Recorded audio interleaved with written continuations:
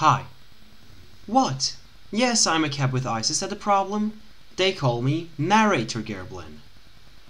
This is the first part of the so-called Tears of the Kingdom 1000% challenge. And in this part we're only getting the Great Sky Island. Now if you're wondering what is 1000%, it kind of looks like this.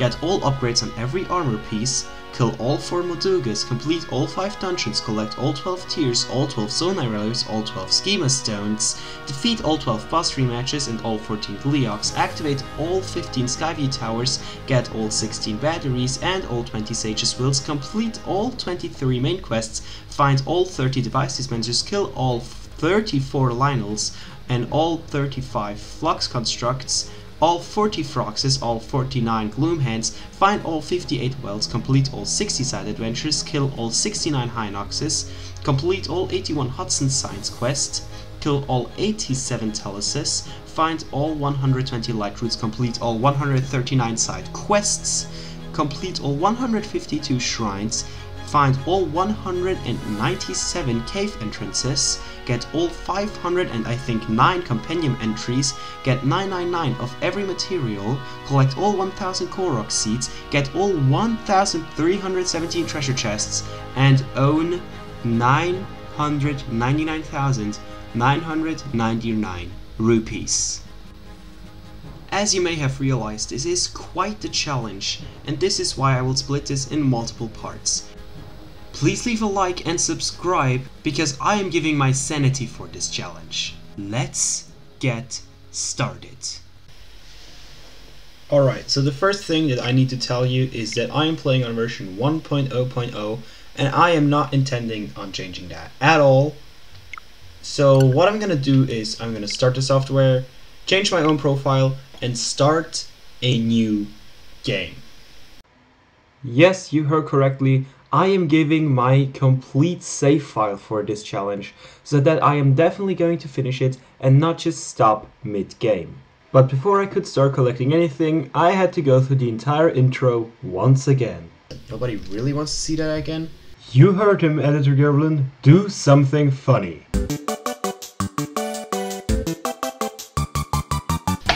Oh shit, my phone just stopped charging.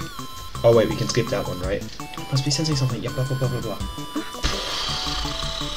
Oh my god. I hate the intro. Really, this is the worst thing I've ever played.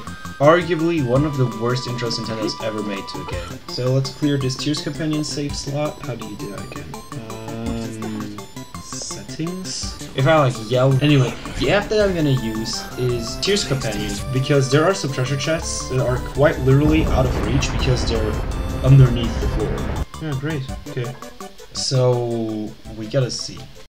The first thing that is worth mentioning is that we got the archaic legwear.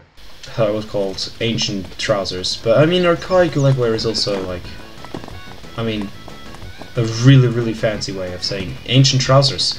After a very successful attempt of trying to skip the poor up head, we got another thing that is worth mentioning, our very first Korok.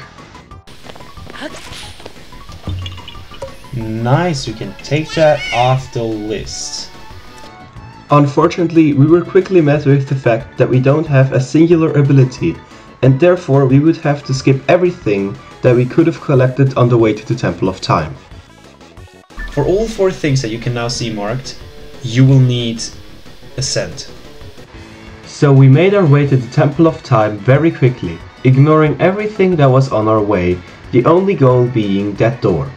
Unlocking the door unlocks the 3 shrines on the main island of the Great Sky Island. My first shrine was the Altar Hand Shrine, because that's the path the game suggests for you. But before I got to the Altar Hand Shrine, I had to collect one more thing.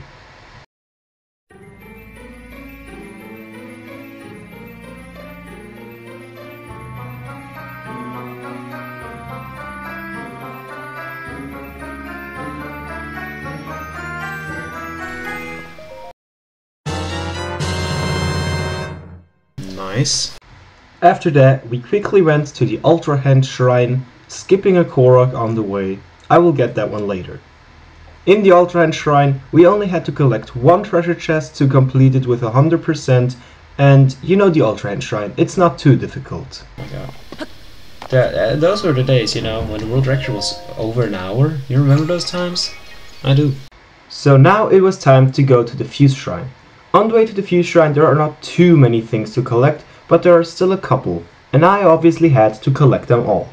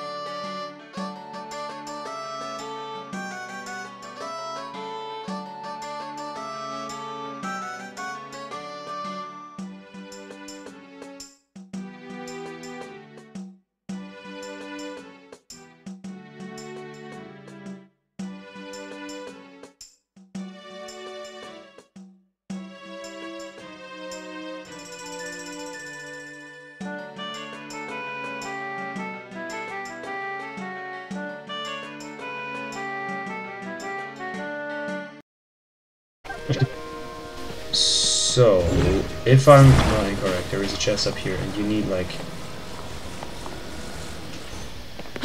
to build this infinite staircase from Mario 64 with those two things.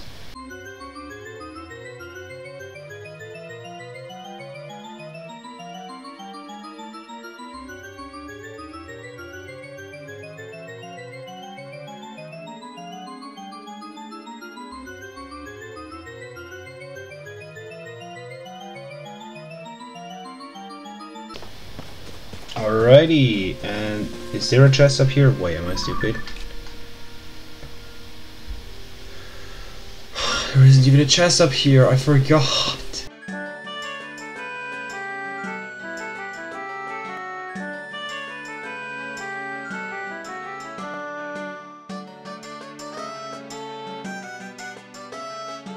Take care of you. Perfect.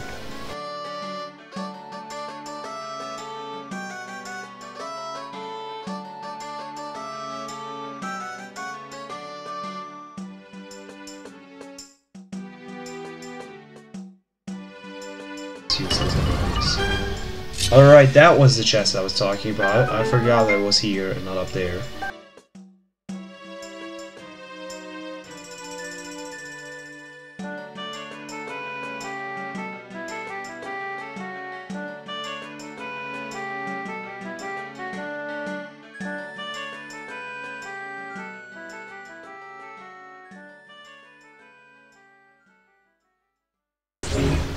Now we take that entire thing.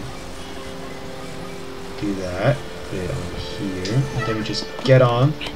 Perfect.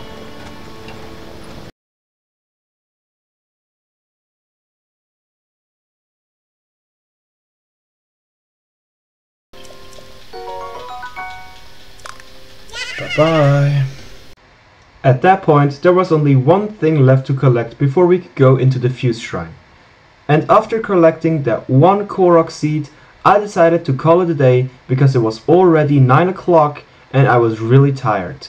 I decided to come back on another day. Or we just stop right here actually, that could also be a thing, because it's already really late and I don't feel like continuing right now. So I stopped the recording and came back the very next day. But the first thing I wanted to do when accessing the Fuse Shrine was to do MSG Not Found. In case you don't know, MSG Not Found is a glitch where you get the Master Sword from the tutorial, which is unbreakable, into your normal save file. And doing MSG Not Found went, well, its own ways.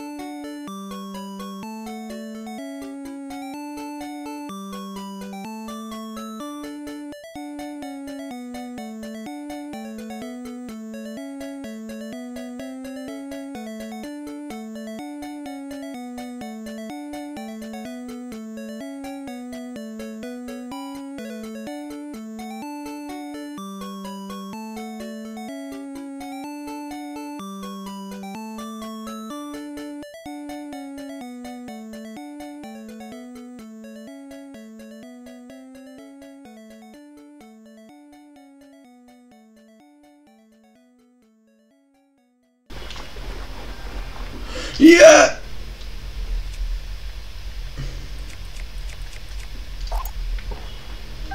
Yes! Yes!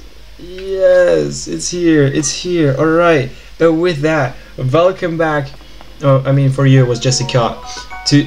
For me it was a whole day. Welcome back to Tears of the Kingdom 1000%. This took so much longer than you think it would. It was incredible. But now, I have this and no one can take that from me. And with that, I was back to beating shrines and collecting things like I normally would. In this shrine there is only one chest and it contains an opal, so we could very quickly beat the construct because now we have an indestructible sword and go ahead with the challenge. Oh, and we can also get the energy cell, I forgot. If you didn't know already, after beating the second shrine, a construct will walk up to you and tell you that it has something important to give you, and it will give you the first out of 16 energy cells. Getting all the key items is very much appreciated. After getting 5 arrows, which were right next to the Inisa shrine, it was time to go to where the construct pointed us, to the Ascent shrine. However, going to the Ascent shrine requires us also to collect a ton of stuff on the way to it. So enjoy this beautiful music from the Minish Cap, as this will take a little bit longer. Oh, Soldier Reaper. That's actually a good weapon for the start. I forgot that that was in here, not gonna lie.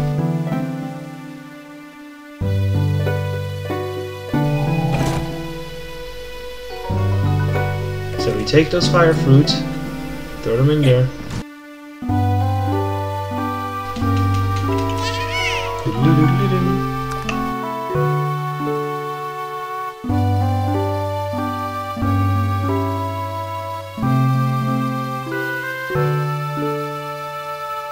It wasn't even worth it, probably. Oh, that actually was worth it. And get this chest. It has an opal in it.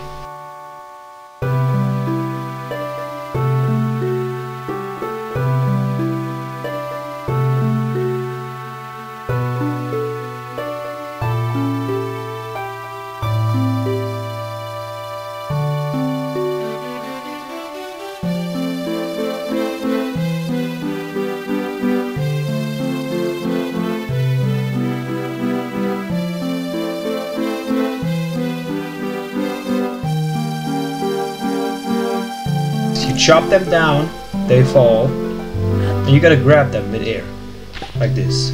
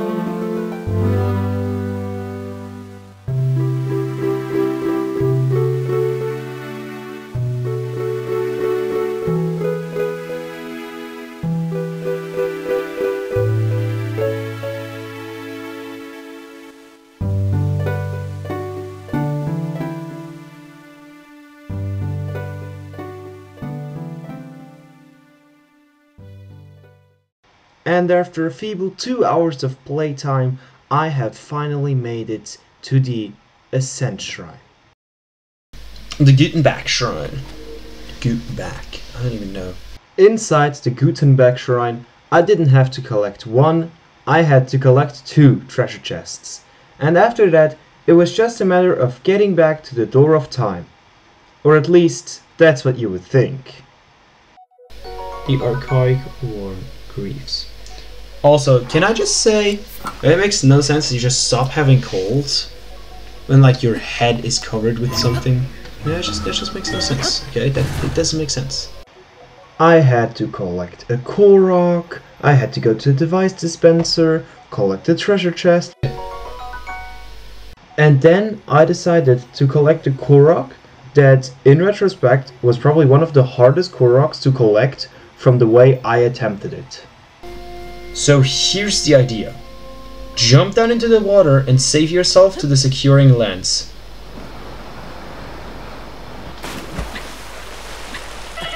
Get up, get up, get up! Bro, he was stuck underwater for an hour and a half! So there are 2 options, try it again or try something different. We're gonna go for the first option.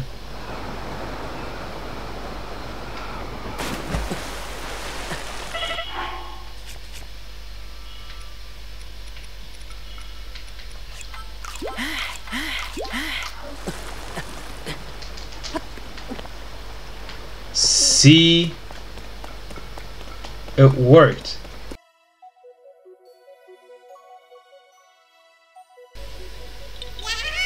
And we finally got that Korok too. After that, I had to collect another treasure chest with 5 arrows in it.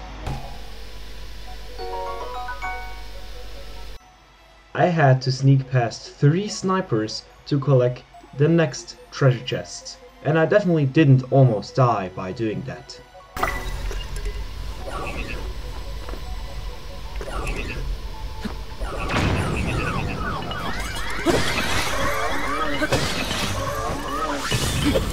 Don't! Oh, you little...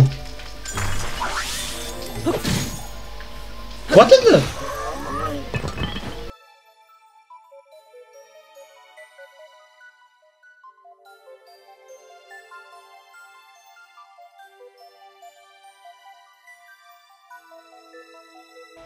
And after that, I could finally collect all the 3 treasure chests that I had missed out in the very beginning, because all of them had needed ascent. Easy peasy. Not every soldier needs to have perfect hearing or eyesight. Would be preferable though, not gonna lie.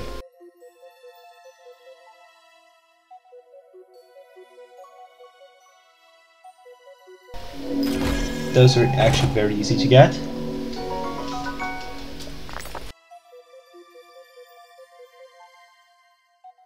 Ah, there is a chest. No wait, that's a... Oh no, that's a chest, yeah. I thought it was a boulder for a sec.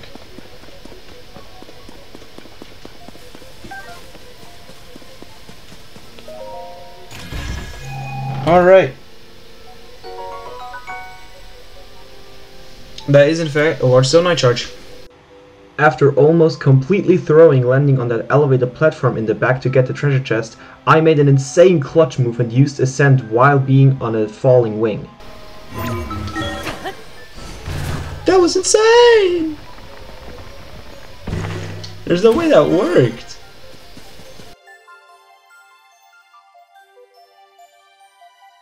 Oh my god, I almost slipped away. That is our very first large zonite. A large zonite will be huge in this challenge because we're gonna dupe a ton of it. And after that, there was only one Korok that needed ascent left until I could open the door to the Temple of Time.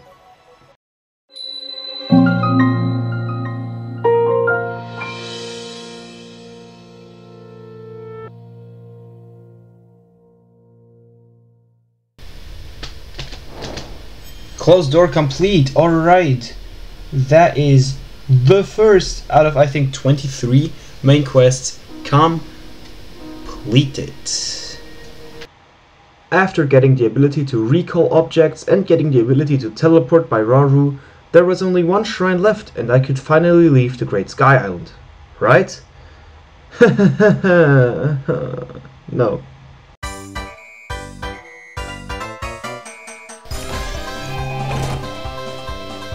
3 wings.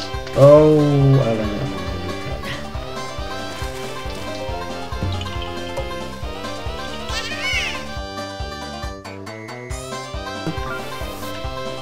Oh no.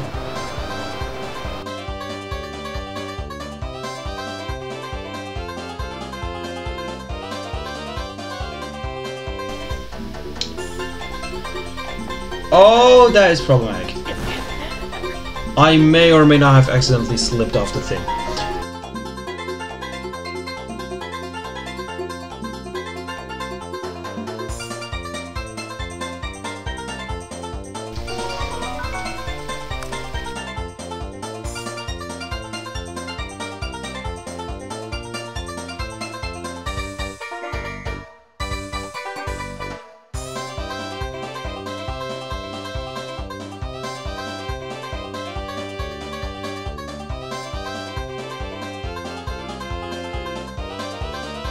It worked! There's no way that worked.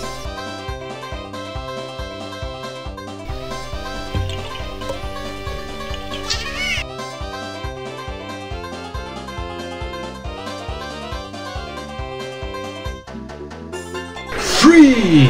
Let's go! Only 2 more things remaining. Flux Construct is in fact very much dead. I'm so stupid.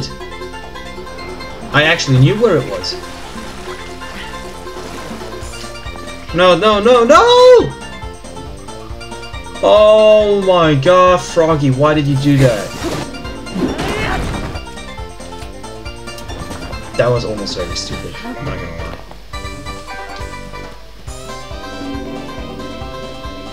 lie. Mom, get the camera, I'm cooking!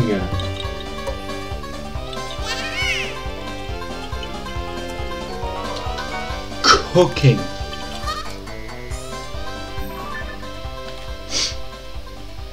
Alright, and now there's only one thing remaining. Jump down to the surface and then teleport back into the Room of Awakening to get the last Korok. And after giving my Decade Master Sword to Zelda, jumping down to the Kingdom of Hyrule and teleporting back up to get the last Korok, I had finally completed the Great Sky Island to 100%, at least as far as I currently could. And now, let's see just how many percent we got of this 25-minute long video.